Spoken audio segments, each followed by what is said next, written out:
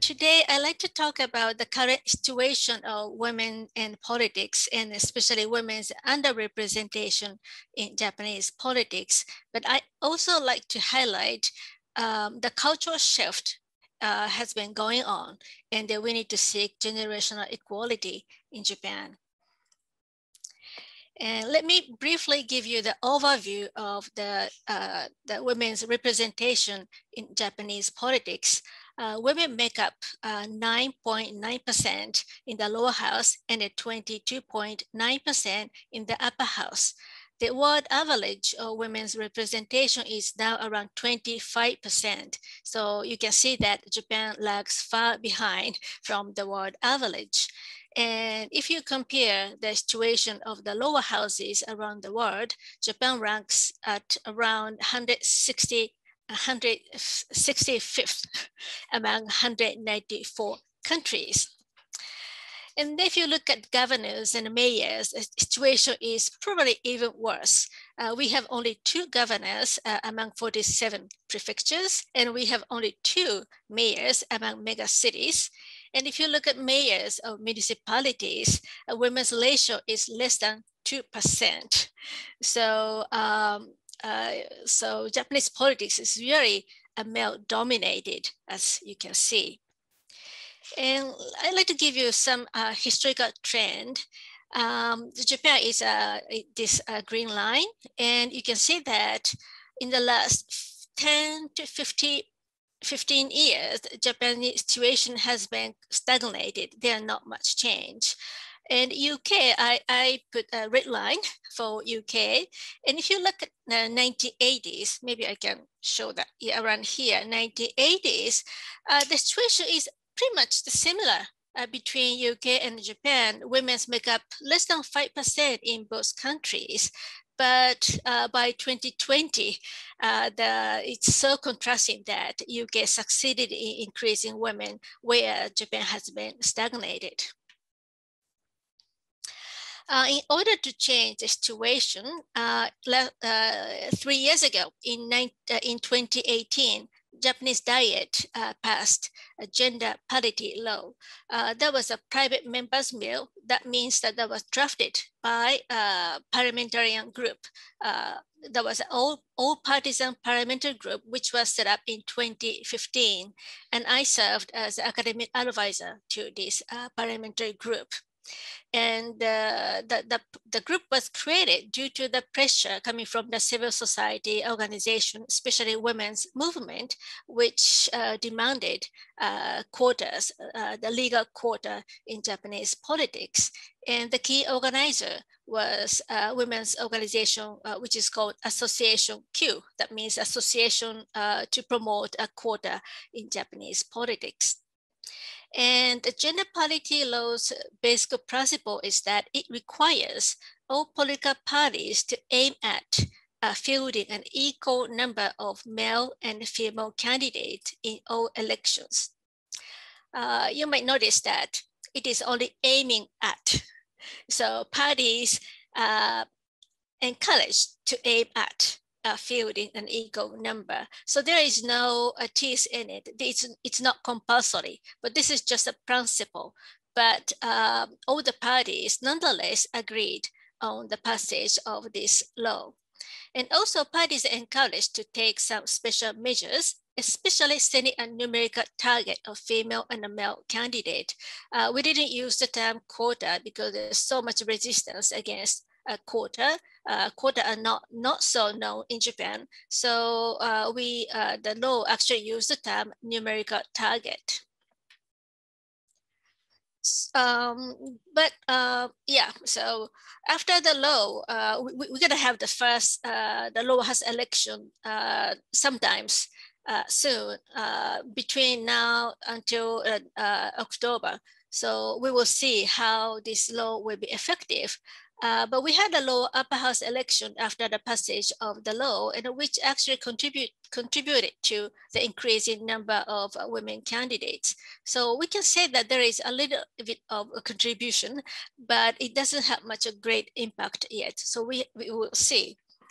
But at the same time, in the last last 1 to 2 years, but at least since 2017, there's a big change in the atmosphere of the Japanese society. The public getting more aware of the sexism, which is deeply rooted in Japanese culture, and especially in Japanese political culture. So it started from Me Too movement as well as everywhere in the world.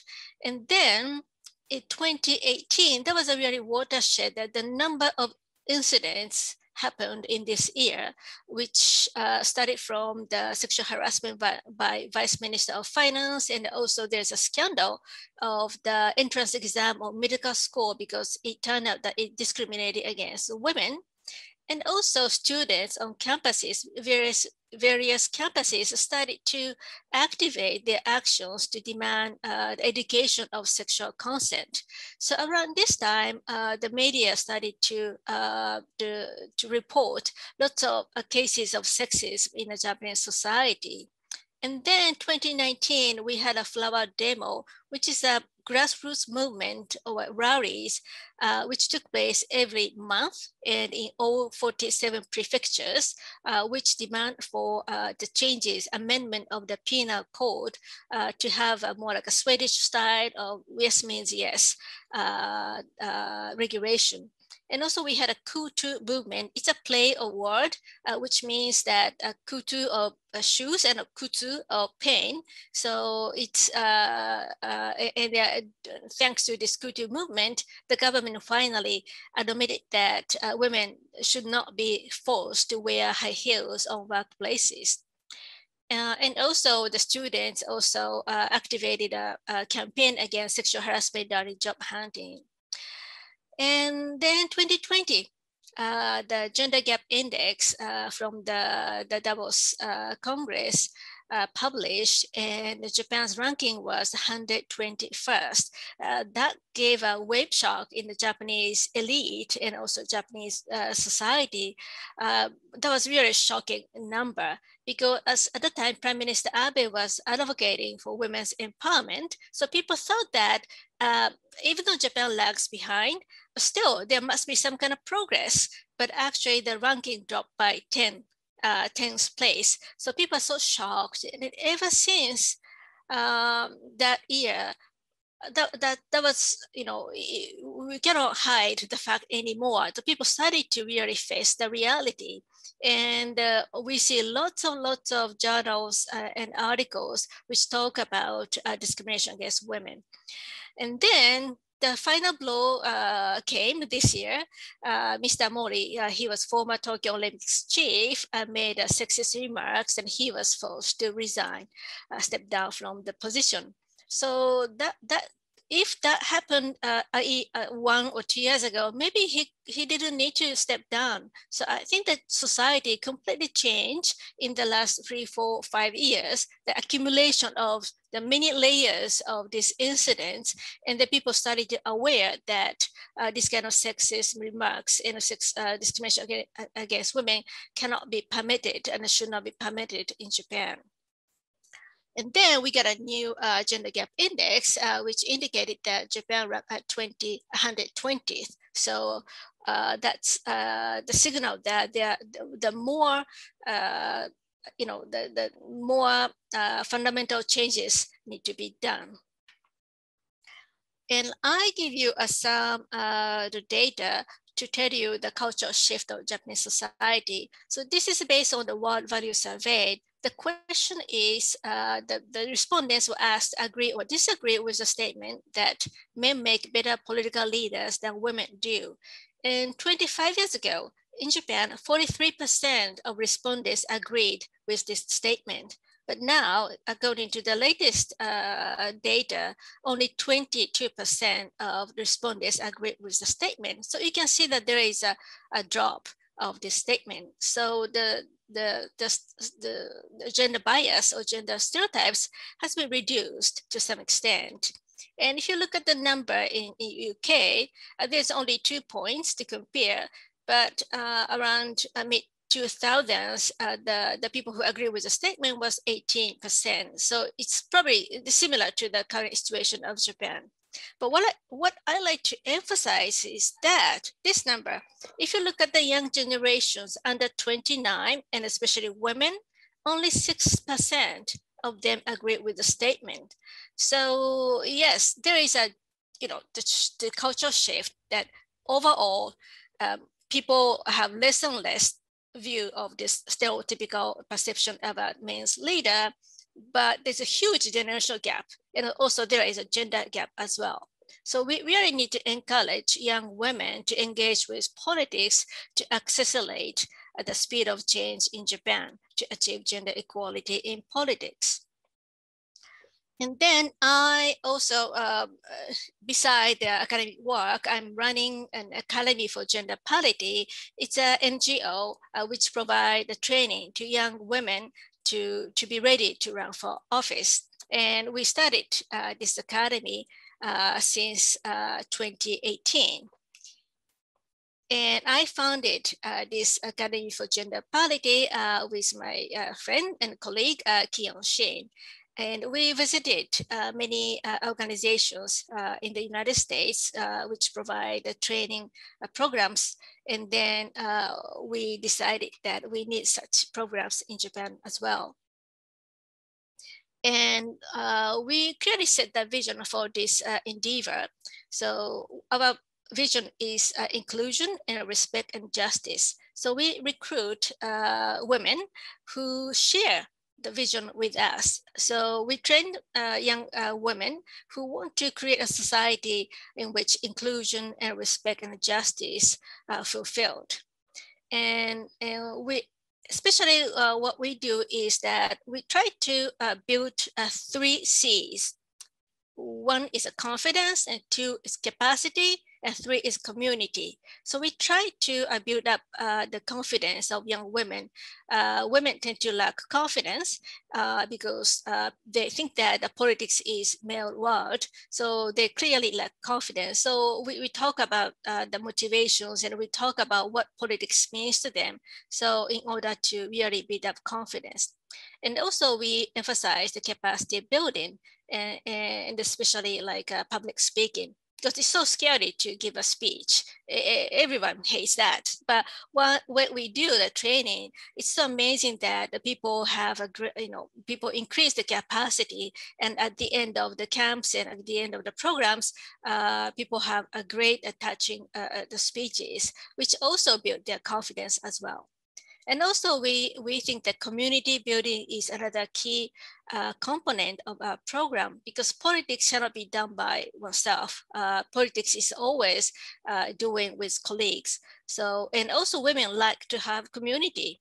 So we emphasize that the participants need to be connect with each other and also create their own community to support each other.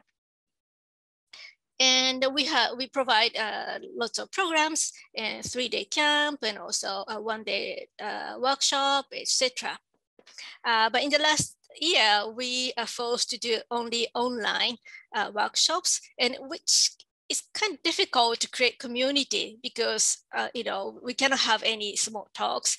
So with this year, we have to continue to provide only online workshops. So we decided to have more like open to the public kind of workshop. And the results, we've been operating this for the last 3 years. And we had 1 big local election and also upper house elections. And 5 candidates ran for local elections and 4 were elected. And 2 candidates also ran for by-elections, and also they won. And for the upper house election, 3 candidates ran, but they were narrowly defeated.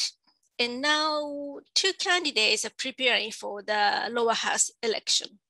So as such a short-term result, I think we are quite proud that we've been doing quite well. And also we are training trainers too, because we're gonna split this kind of activities all over in Japan. So Kyo and I are only 2 college professors who are extremely busy, so we cannot have only a small number of workshops. So we are training actually trainers so that we can expand our programs. So next steps. The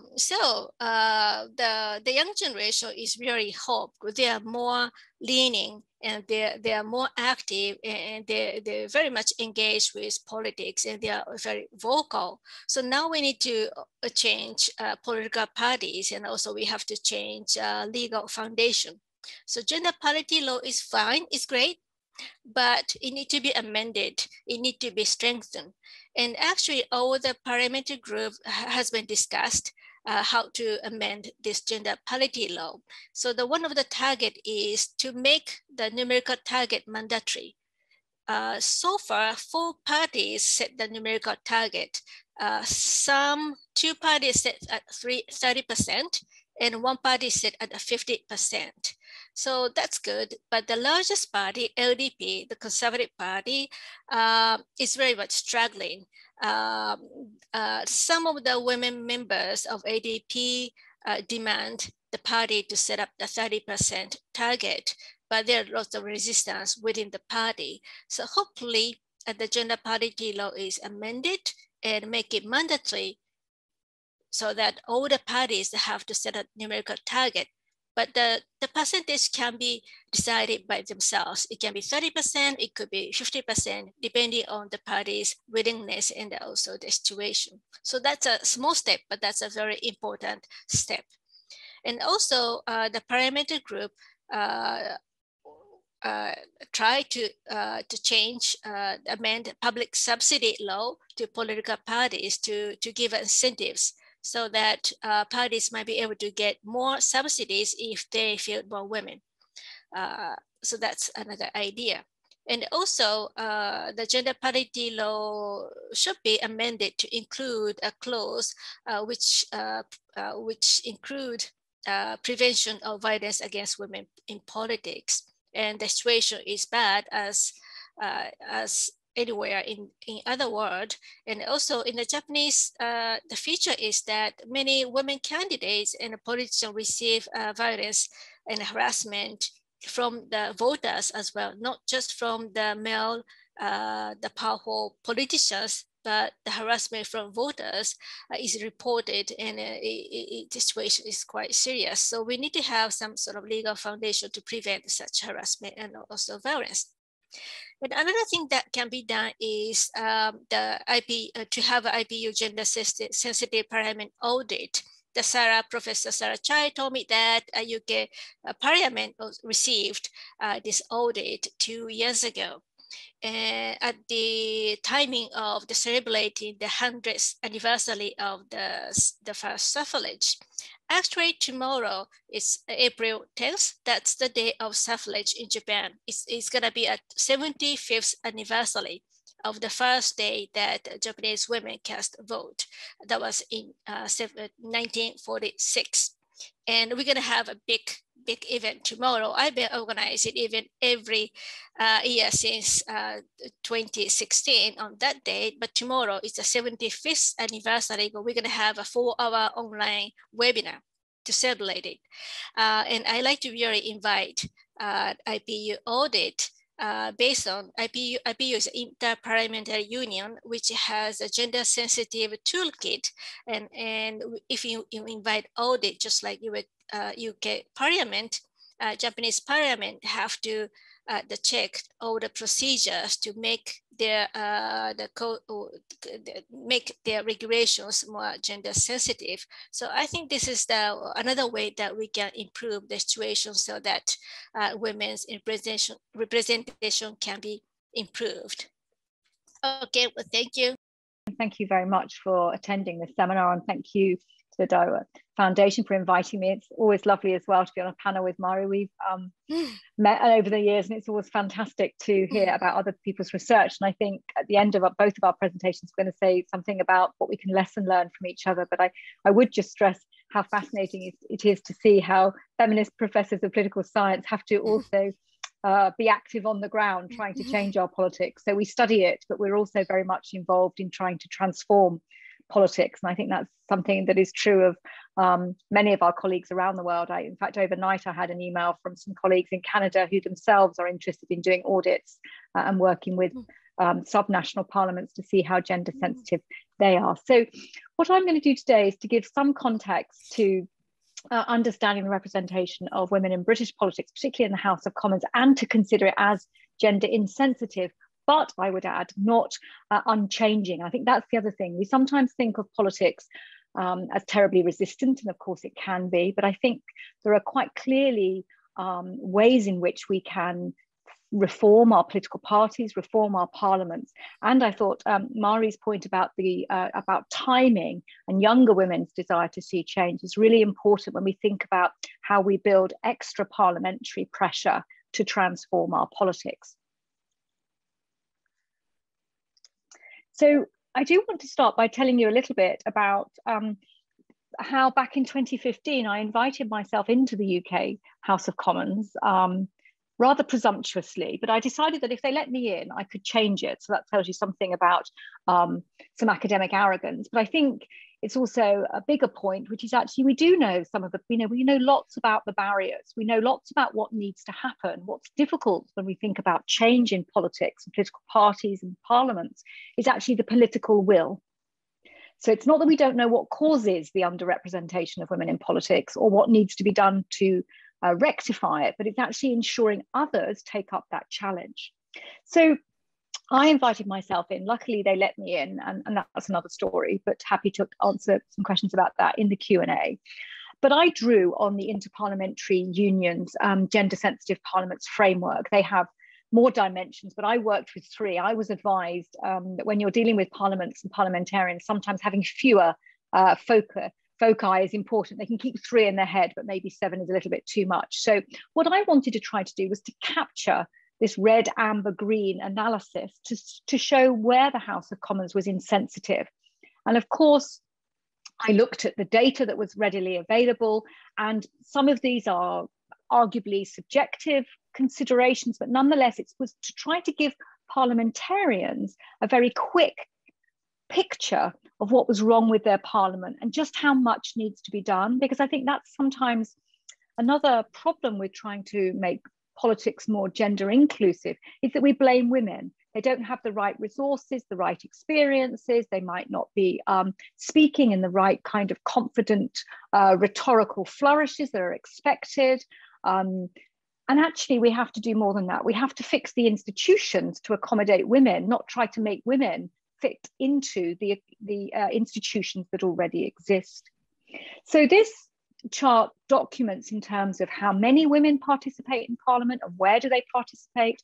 It looks at the kind of infrastructure, the extent to which the actual way that politics is organised and undertaken at Westminster may cause difficulties for women and other underrepresented groups. And I'll say that in a moment. And also the culture, because we have to think about how we might need to change formal rules, but also informal ways of doing politics so that they are more inclusive. And I did, when I was doing my work in the House of Commons, shift from a gender-sensitive parliaments approach to a diversity-sensitive parliaments approach, recognising that other groups are also underrepresented. And to also recognise, of course, that women are also different in themselves. So we have multiple identities. So we need to be careful that we don't just think about discrete categories of people. But let me say something to begin with about numbers. So I'm going to show you a few charts. I'm going to go through them quite quickly because I think they tell different stories. And this for me is worth stressing. We can get carried away by headlines after general elections saying that we have an unprecedented number of women when only a few more have been elected, because it's unprecedented because a couple more, the actual number has gone up. We need to think about numbers. We need to think about percentages. So these charts show change over time, and seeing how, particularly from 1997, we have seen quite significant improvements in the Westminster Parliament, the lower house in the UK, the House of Commons. And now that we are up to 1/3 following the 2019 general election. So we have a nice positive story, but it's not quite as certain or as confirmed, perhaps, as these figures suggest. Because we often, and frequently rely upon a rhetoric which is about the underrepresentation of women. And actually, colleagues, one of my colleagues, Rainbow Murray, says we should start talking about the overrepresentation of men. And so when we just see figures with nice upward trajectories of the numbers of women increasing, we forget, because we've taken men out of the picture, just how male dominated even a parliament that's done relatively well over the last sort of generation still is. So it's important to play with the visual representations to see a little bit more of the nuance that's underpinning outcomes. And we need to therefore think about how we frame arguments for change, but also the kind of interventions. So perhaps, in a sense, the previous figures looked much more optimistic, whereas this, I think, reinforces the imbalance between men and women. There is no room for complacency in the UK. It's also important to look at the party distribution of women. Mari mentioned this in the Japanese context. Again, when we look at the national percentage, we can sometimes misrepresent the distribution of women's political presence across political parties. So this slide looks at the presence of women MPs from the major parties at Westminster. And we have to stress the ongoing party asymmetry. So we might want to be thinking about to what extent are higher numbers of women and higher percentages of women a reflection of the electoral success of one or two political parties rather than the system overall. Of course, the risk if the composition of your House is reliant on the success of one or two political parties is if they then suffer an electoral swing against them, then the numbers will decline. So, of course, we have seen rebalancing here in the percentage of women across the parties. In 1997, Labour women were 101 of all 120, so really asymmetrical. And we have seen some rebalancing. And you can see that also with the rise of the Scottish national parties. But I also want to move to the next slide, which shows the percentage of women relative to the sex breakdown of the two main parties here. So on the previous slide, you saw a rebalancing between Labour and the Conservative Party in terms of women. But actually here we're reminded that as a percentage of their own party, we see big differences. So the Labour Party currently is over 50% female, whereas the Conservative Party, our party of government, is much lower, just over a quarter. So that difference gets hidden when we only look at the national percentage. And I think that I always work with the basis, although this isn't uncontested, but I always work with the basis that if you are a supporter of women in politics, you should want to see parity of women across all political parties, even those ones that you don't particularly like. If you really believe in equal representation, it cannot just be in some parties and not others, but feel free, of course, to disagree. I think we also need to ask about which women participate in our politics. And there are big debates about the difficulties of identifying diversity amongst women. But if we just here look at two dimensions, sex, gender, and Black and minority ethnic women MPs, again, we see differences between the parties. So there's party asymmetry again, but we also can look at how women relative to men from Black and minority ethnic communities are represented. So I think it is important to really explore which women are able to access our politics. Again, if we believe in equality of participation between men and women, we would also, and should be, in my view at least, be concerned if the presence of those women are skewed to particular kinds of women.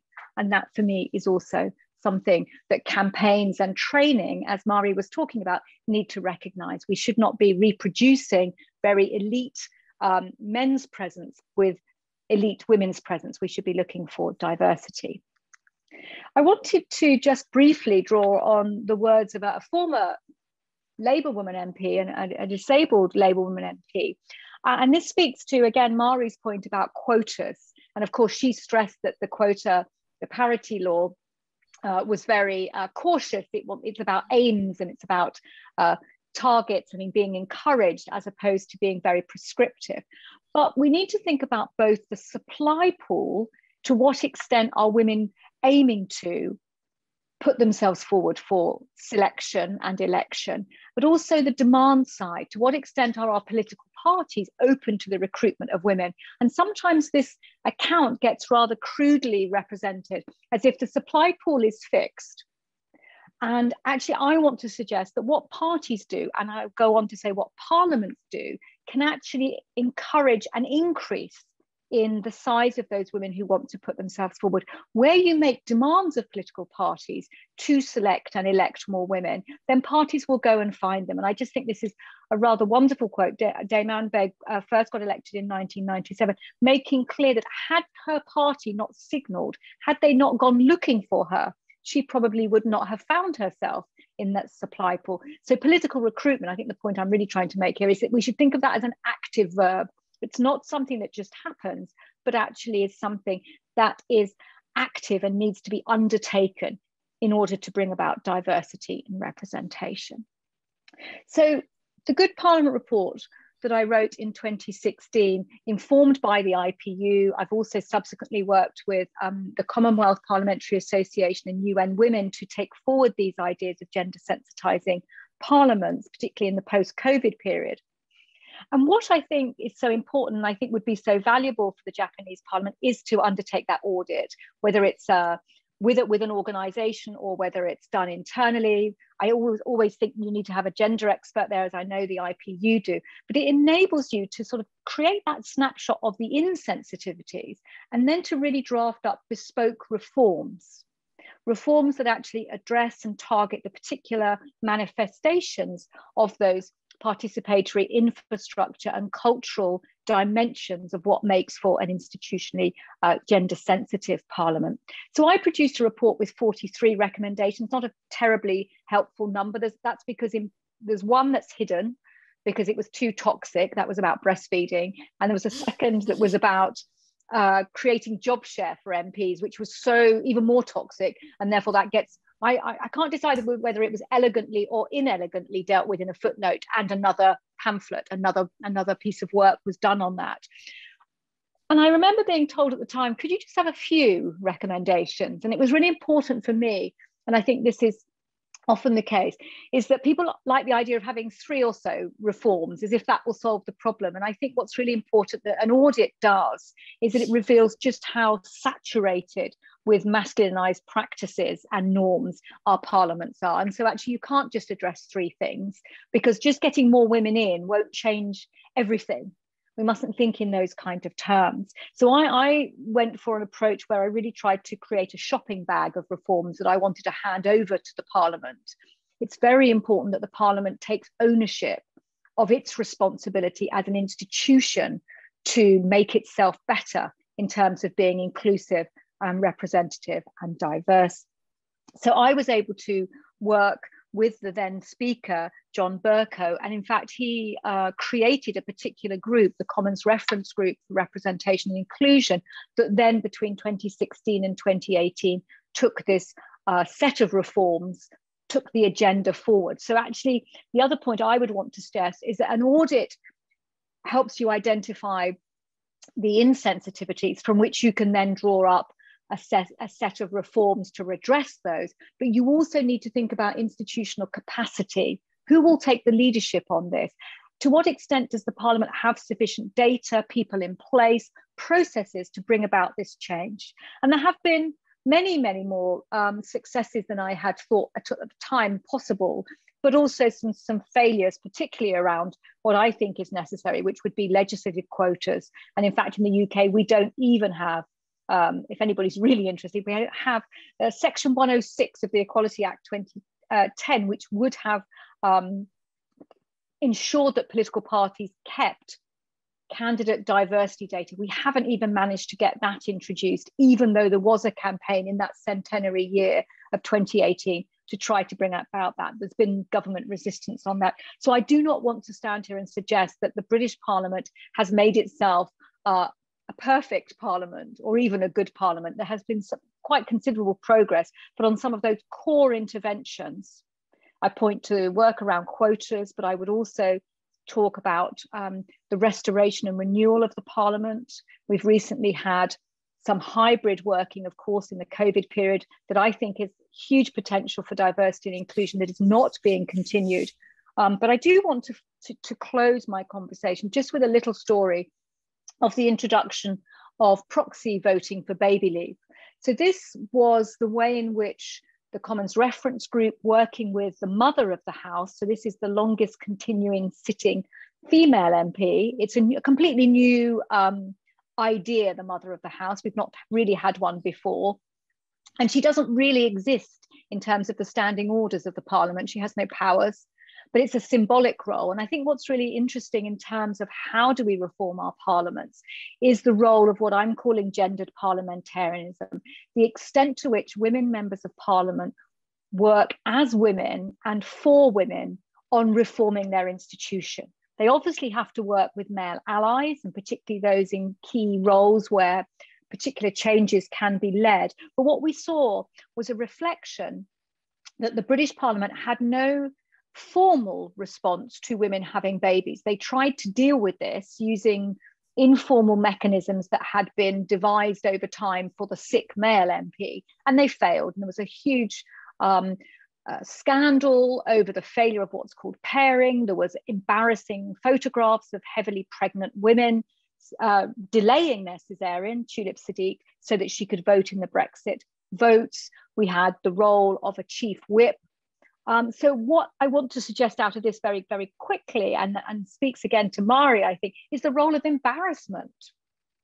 That actually sometimes political parties, political actors, whether they're institutional or administrative, respond to a series of events. Timing really spoke to me out of what Mari was saying as well in terms of those sexual harassment effects as well. And what we have with if we process trace, the introduction of this reform that became a permanent change to the standing orders in September 2020 was women's activism, a series of events that showed just how insensitive the House of Commons was, and ultimately the ability of key actors within the institution, the mother of the House, the leader of the House, who was also a woman, the new reference group who was, remember, taking forward that agenda, working with and ultimately getting the House to change its practices. Why does this matter? It matters obviously for the women MPs who are becoming mothers and fathers, and I can talk about that too, but it also feeds back into that loop between the supply and the demand. If you know that you can be a mother because the House has changed its practices, it might just enable you to think of yourself as someone who should put themselves forward to stand. So my final slide is just a series of other reports that update, if you like, some of this earlier work on gender sensitive parliaments. But also I do want to stress the impact of COVID and remote ways of working, and how this is another way that our parliaments can be more inclusive, even if at the moment in the UK case, there is a lot of resistance. So I hope I've been able to give you a bit of a flavour of what's been going on in the British Parliament over the last few years. Thank you.